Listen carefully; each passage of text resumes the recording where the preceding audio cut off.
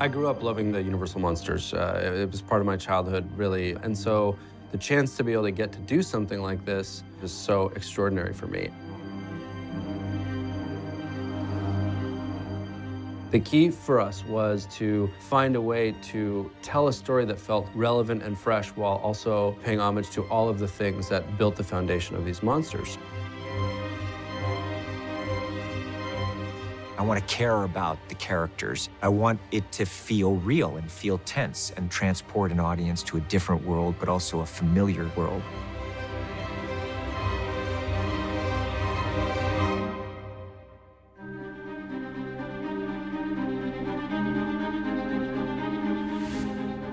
What I felt very strongly about was the need to ground our movie in the real world.